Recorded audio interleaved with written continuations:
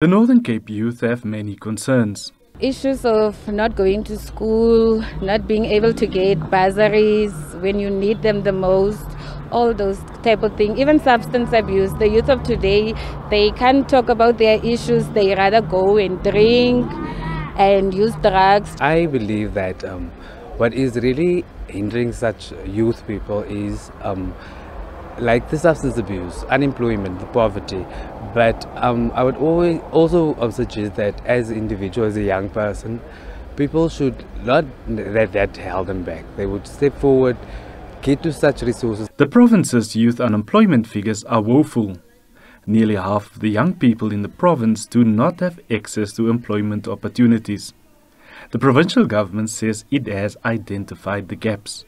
The issue of structural unemployment, where there's a complete mismatch between the skills that we have and the job opportunities which are created, and particularly in the private sector. One way of addressing that is to ramp up the quality of public education and also to ensure that we subject young people to reskilling. The Northern Cape has also received 210 million rand that it will use to train young people in various industries. It will also conduct market analysis to identify a support base for its 5 billion rand annual procurement budget. The province hopes to give more young people a piece of the pie.